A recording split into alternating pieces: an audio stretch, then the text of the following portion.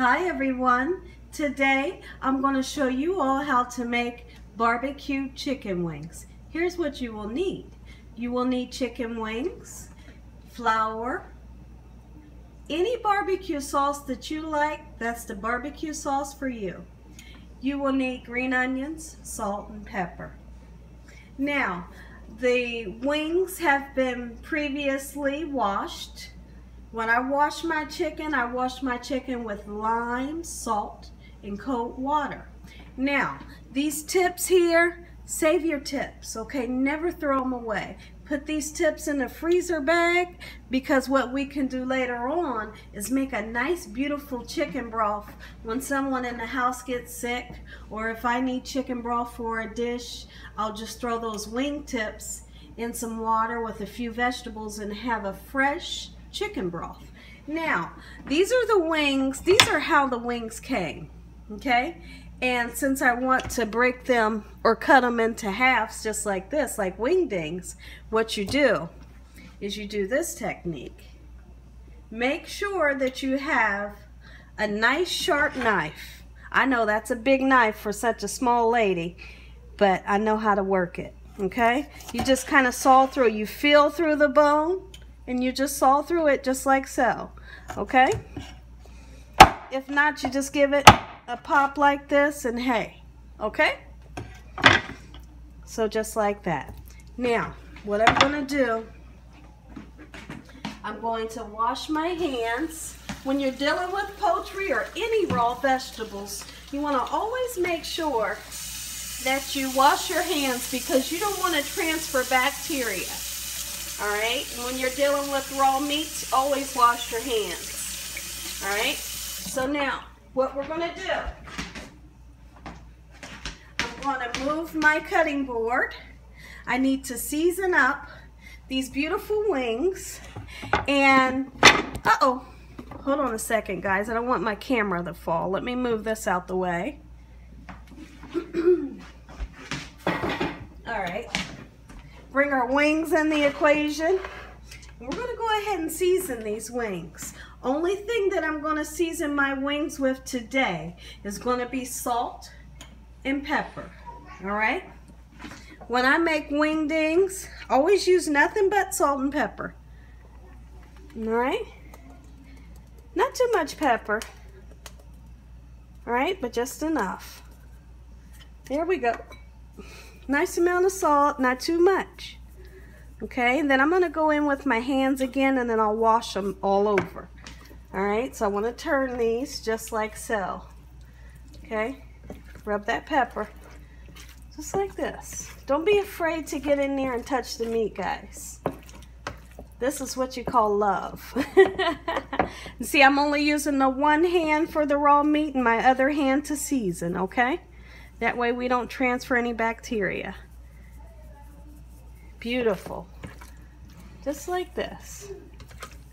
Alright, now, I move my salt and pepper, wash my hands one more time, and then what we're going to do, I have other wing videos, and I have another wing video where I didn't flour my wings. Today I'm going to flour the wings, and I'll show you exactly how to do this. Alright, let me dry my hands off. Okay, so over here on the stove, let me show you, I have a wok filled with water, not with water, with oil. Alright, and I have that on a medium-high temperature. Alright, what we're going to do, you want to take your flour and you pour flour on your wings. Okay? There's no certain amount, okay? Just get the flour in on the wings. Alright, put that spoon up. I need to use my hands again, guys. Alright. Now get every wing nice and well coated, just like so. And I'm going to show you how to check the temperature of your oil. And what you're going to do, you can use a wooden spoon, and if you use a wooden spoon, you use the back of the wooden spoon, you put the wooden spoon down into the oil, and if you get a lot of bubbles around the wooden spoon, that oil is ready. Or we can do it this way. I'll show you. Give me 1 second.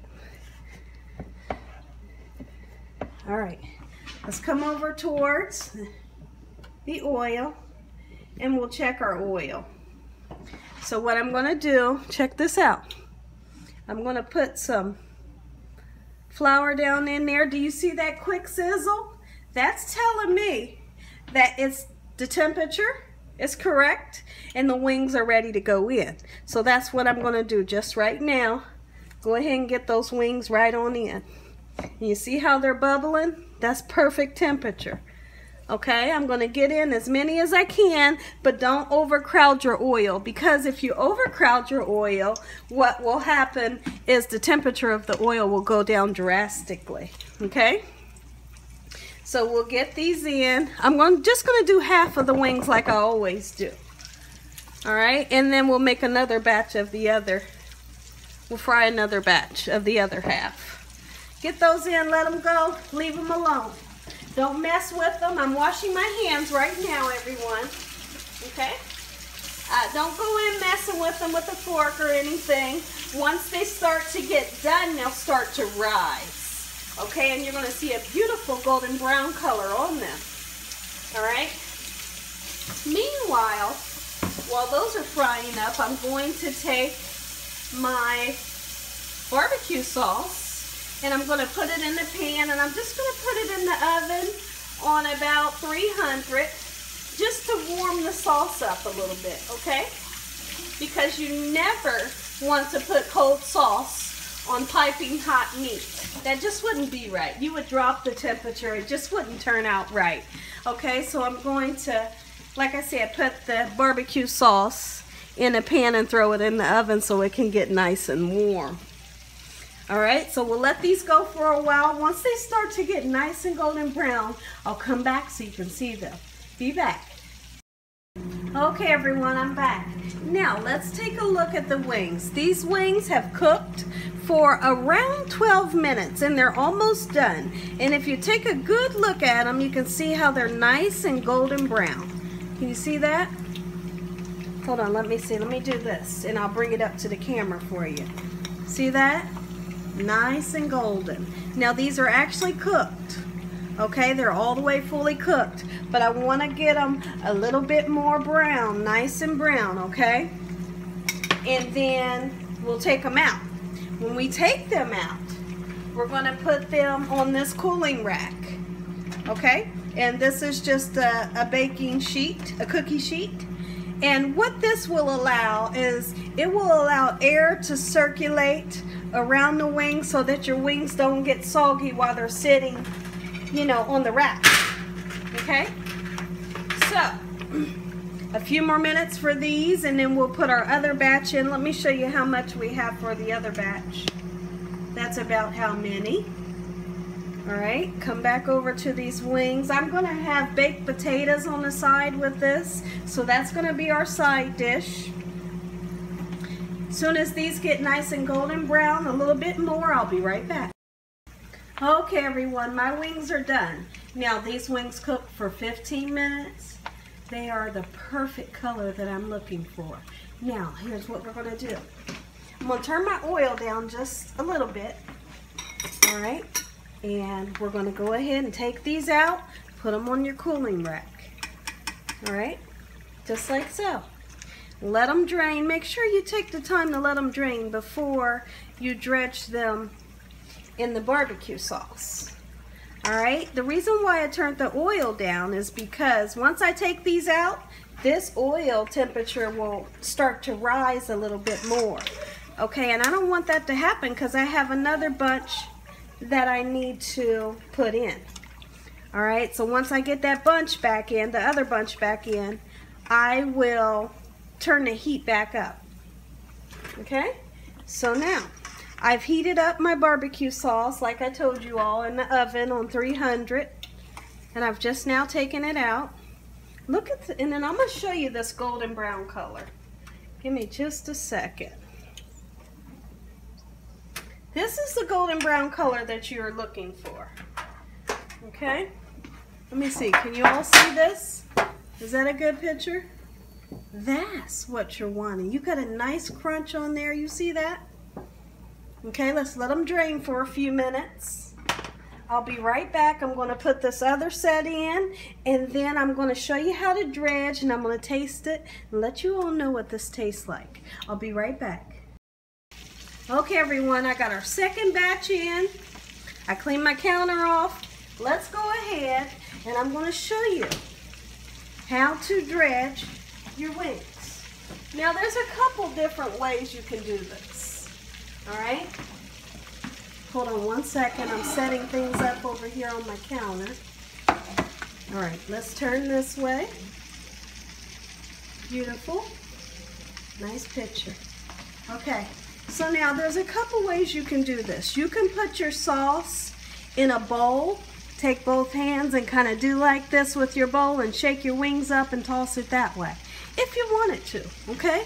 Or you can take each one individually and like I'm going to do, I'm getting ready to do that now. My hands are impeccably clean. And what I want to do, I want to go ahead and take them. And I want to dredge them individually. Just like so. Okay? Let me show you my plate. Alright? And I'm going to do it this way. Okay?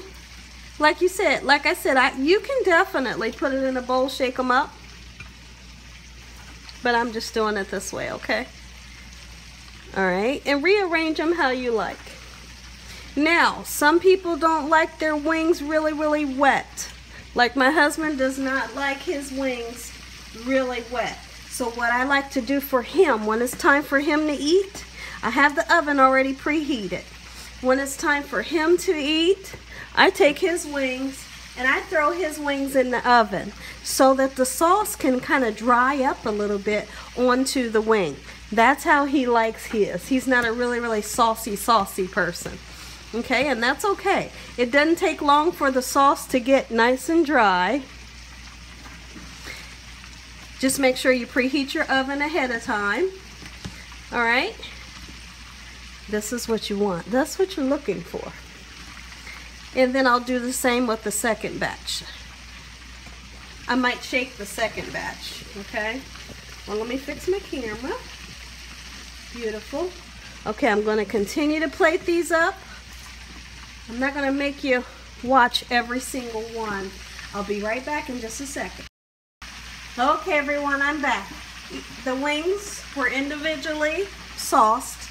And what I like, the reason why I did it that way instead of putting it in a bowl is because I can control how much sauce I put on there when I dip it in and kind of turn it this way to dredge it. When you put it in the bowl, you might get too much sauce. If you're not, like I talked about earlier, if you're not a person that likes too much sauce, then when you put it in the bowl and you shake it this way, it might be too much sauce for you. So I did it that way. Now, I have some ranch dressing on the side. You gotta have ranch dressing. And you gotta have or blue cheese on the side. Make sure you cut you some green onions, the whites and the greens. Put that on there. You gotta have that on there for color and also for taste. I love to bite down into a wing and get the taste of that green onion on there. It's the most beautiful flavor. Eat those green onions. They're not just for garnish. I cannot wait to taste this. I am so excited. Woo, that's beautiful. A few more green onions. There we go. Okay, so I've set my barbecue sauce aside and my green onions back into the refrigerator. Now let's go in, give this a taste. I'm going to let you know what this tastes like, guys. Okay, let me get a fork. I am so excited right now. Let me get a little plate.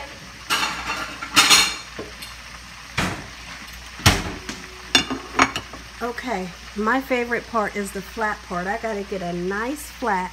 And this one right here, is calling my name. Ooh, it's calling my name. Look at this. Look at it, guys. Take that first bite right there. Right there, right there, right there. Take that bite, everybody. And look, nice and crispy. Nice and crispy. All right, let me give this a taste. Oh man, look at this. Look how beautiful. Oh my, ooh, it's hot. Burning my fingers, guys. Look at that.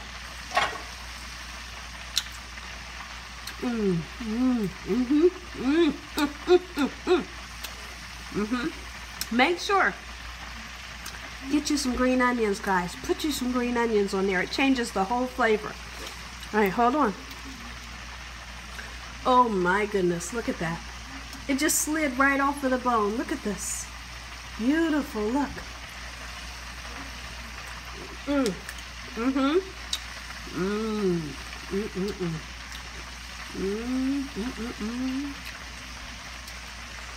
Boy, you talking about good. You want some good food? Follow these recipes. You're gonna get some good food. Boy, is that good. Woo. That's beautiful. So tasty.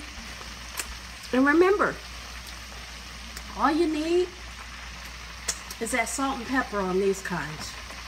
That's all you need. I gotta get another one, guys. I am so excited right now. Look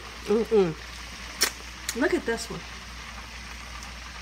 Let's look at it. Take a bite right there, guys. Right there. Take that first bite. Okay. Here I come, ranch. Ranch dressing. Here I come.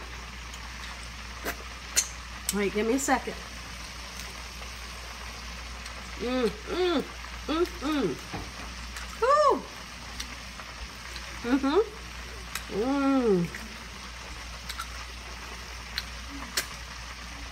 Guys, I am so sorry for smacking, but it is so good. You hear me?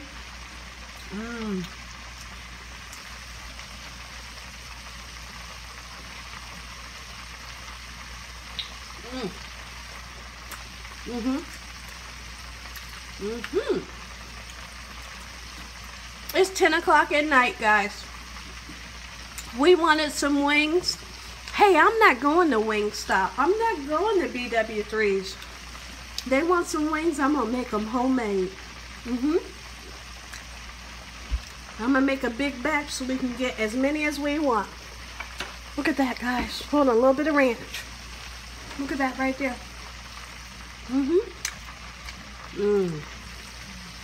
I literally could eat this whole plate. I'm not gonna, but it's just that good. You know, somebody had asked me in the comment section, what makes Gina happy? And I thought about it. It didn't take me long to think about it, but I wanted to answer.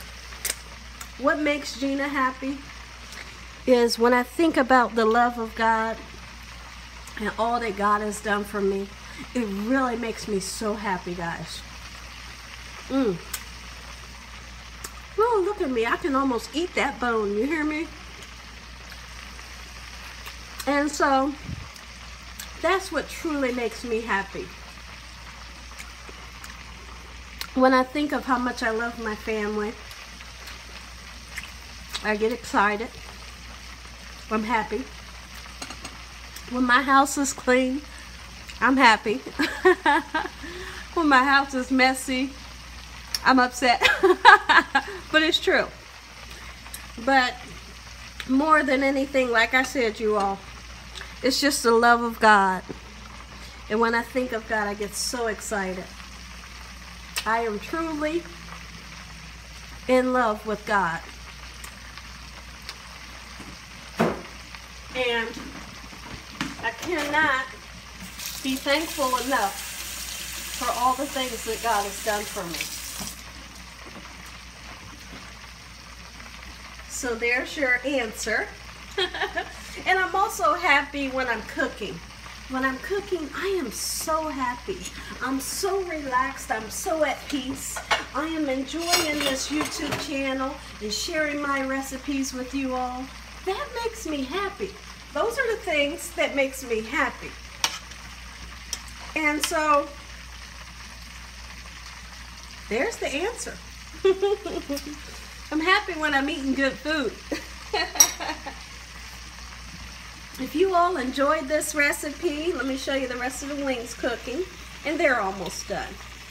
If you all enjoyed this recipe, hey, give me a thumbs up. If you have not subscribed, make sure you subscribe so you don't miss anything. And don't forget to press that notification bell so that you can get a notification every time I upload one of these awesome recipes. Feel free to share. Don't forget to like. Thank you all for watching. God bless and have a great night. Good night.